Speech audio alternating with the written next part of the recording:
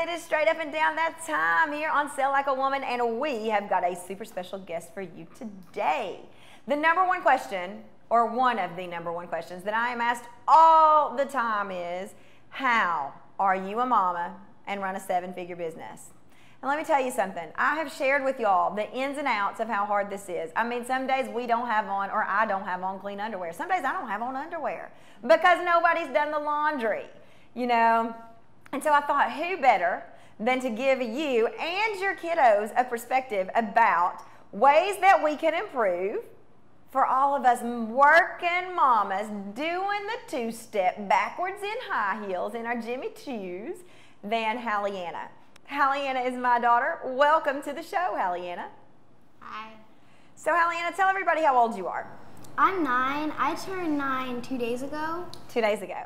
What's the hardest part about being a daughter of somebody who is doing this entrepreneurship experiment?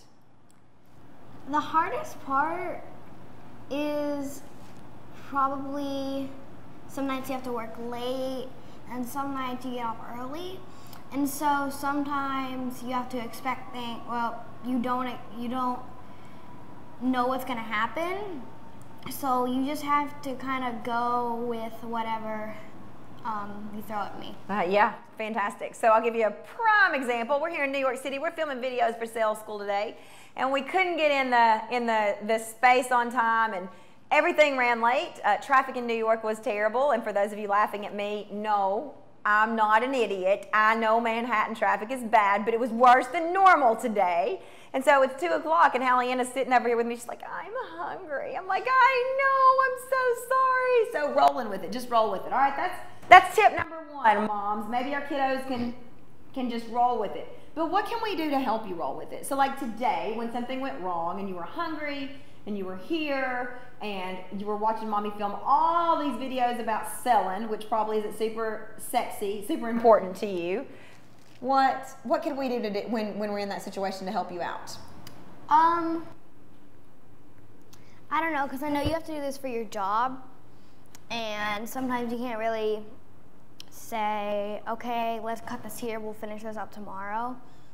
So I guess what kind of helps is knowing that you'll be done at a certain time, even though like you have to just go with it.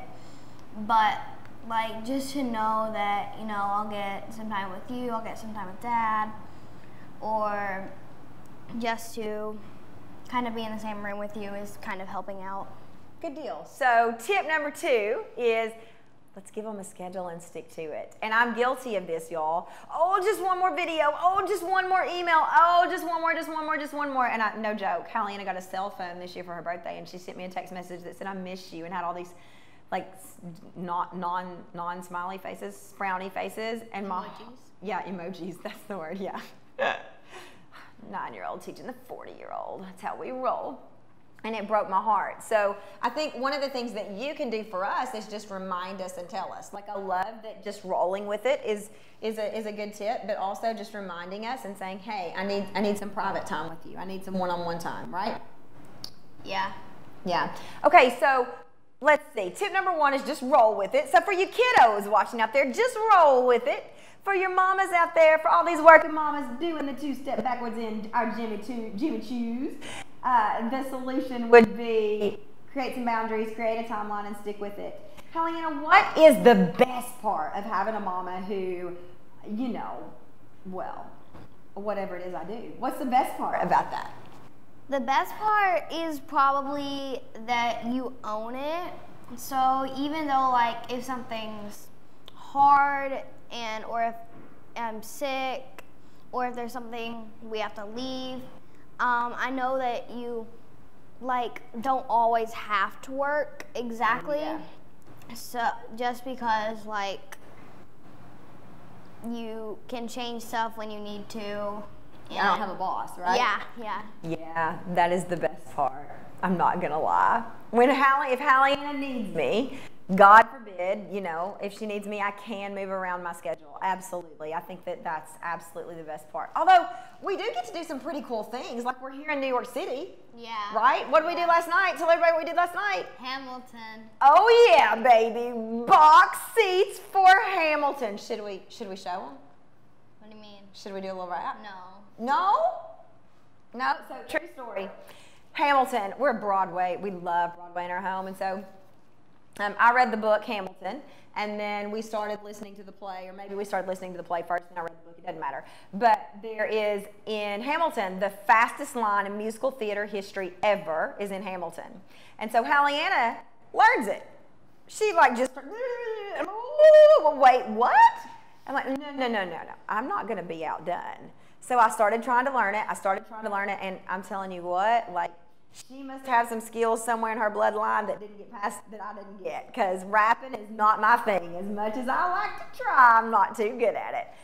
And so she's like, no, mommy. And then she said, you missed the word sir. And putting that sir in front of the line made me be able to say it. It's the craziest thing. But I really think you should give them a preview. Okay, what part am I going to do? You tell me. What do you want to do? I'm taking this horse by the reins, making red coats glitter with blood stains. Lafayette! And I'm going to stop the but I'm scatter the remains on. Lafayette! Watch me engaging and escaping and raging. Out! I go to France for more funds. I come back with more guns. And ships. And so the balance shifts. We rendezvous with Rochambeau, consolidate their gifts. We can end this war in Yorktown, cut them off at sea. But for this to succeed, there's someone else we need. Hamilton. So he knows what to do in a trace through the French mean. Hamilton. So you're gonna have to muse eventually. What's he gonna do on the bench with me? Hamilton. No one has words. They answer much of my tactical brands. Hamilton. You wanna fight for your land back? Get your right-hand man back. Now that's pretty cool, right? To be able to go see Hamilton on a work trip. I mean, First Broadway show. First Broadway show, and tell them where we're going tonight. The Phantom of the Opera. The Phantom of the Opera. Okay, I won't model that for you. No. Okay, so then, Hallianna, so for those of you who don't know my story, I was a drug rep. I pushed drugs for a long time, the legal kind. I was a top performing pharmaceutical sales rep for years, and I left that job after I had Hallianna. She was 3 years old, I believe, maybe 2, and I was rocking her to sleep one night. And every night I tell her the same thing. You can be anything you want to be in this world. All you have to do is believe.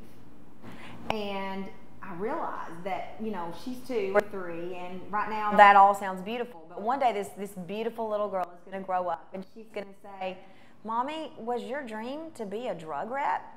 And I was going to have a really hard conversation with her that, no, I gave up on my dream. So I was 36, 37, 38 years old. No, I was 35 years old and pushing drugs, really successful at it, and realized I want more. I want more for my life. I want more for her life. There are plenty of examples all over this world of people following a dream. But if she can't see her mama following her dream, who is she going to believe? So I burst through our bedroom doors and I said to my husband, I am living a lie. And I know you're not going to be shocked by this, but he didn't even look up from the TV, y'all. Like, I'd had this epiphany, and he's so used to my drama, he did not even look up from the TV. And I was like, no, Blake, you need to pay attention, because this is a line in the sand. It is a rite of passage. And I tell this baby girl every night, she can be anything she wants to do. All she has to do is believe. And I am lying to her because I'm not doing the same in my life. And so I'm going on a mission to figure it out. And oh, has it been one big entrepreneur experiment from there. I mean, talking about crying in the bathroom floor, broke as a joke, but that's a story for another time, and highs beyond the highest highs. But the whole reason I did this was so she could see that you're never too old to follow a dream. You're never too old to make your dreams come true. So Hallianna, what do you think about, what's your dream? What do you want to be when you grow up? Broadway actress. Broadway star. Great, Broadway actress. And so, do you believe that's possible? Yeah. I want to start working on it as soon as possible. And why do you believe that's possible? Well, 1, you just have to believe. two, we live in a really good area for starting out for stuff like that. Going to a school that's based on the arts and stuff like that. But there's a lot of things that anyone could be, and I don't really know when, but one day I decided I wanted to be an actress. My opinion hasn't changed since then. Yeah, you kind of like your mama. You always knew what you wanted to do. So what's interesting is how to make a dream come true. Lessons from a 9-year-old. Number 1, believe. Number 2, get in an area where you're going to be immersed with the skills that you need to make it successful. Number 3, do it. So today here filming Sell Like a Woman, the TV show, we have an amazing crew. One of those amazing, amazing members graduated from film school, and I said, will you tell Hallianna, or from acting school, and I said, tell Hallianna how to be a successful actor or actress. And the first thing he said was, be yourself. The next thing he said was, get trained. And that, my dear, is the recipe for anything.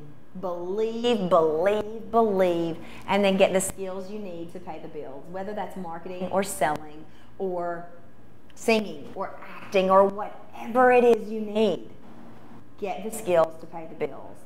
Hallianna, if you could talk to the kids out there whose mamas are given everything they've got to following a dream and they haven't quite, maybe they have made it, maybe they haven't made their business work yet. What would you say to the kids who see their mamas working so hard to follow this dream? What advice would you give kids? Even though that your mom or dad or whoever you live with is working and they're not giving their undivided attention to you, or they're not always paying attention, they're trying.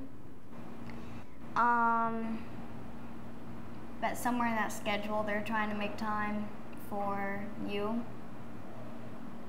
and that if you want to do something while your mom or dad or whoever you live with is hooked up with something else, you can either wait for them to get done, or you can start looking up things to maybe help you start out, but they love you no matter what. That's true. We do, don't we, kiddo? I love you so much. I love you. I wouldn't be here without you. Thank you so much for tuning in to Sell Like a Woman. I believe in you and I believe in your business. I know this is hard, but it is so worth it. Let's go.